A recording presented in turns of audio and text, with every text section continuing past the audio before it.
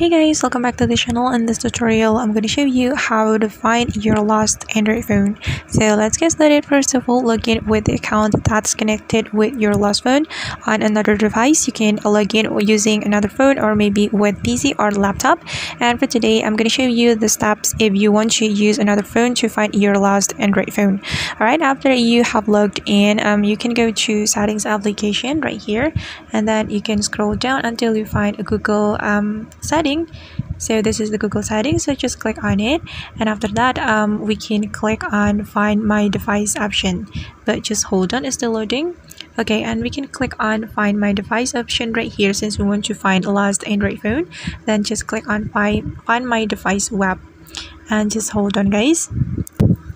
So if the device that you have logged into has multiple accounts, you can select the account that connected to your lost Android phone right here guys. You can select the account right here on the top right corner of your screen, and after that we just need to click on play sound.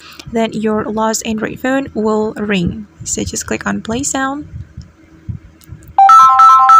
Okay, alright guys, and that's how we can find lost Android phone. I hope this tutorial will be helpful for you. Thank you so much for watching, and see you in the next video.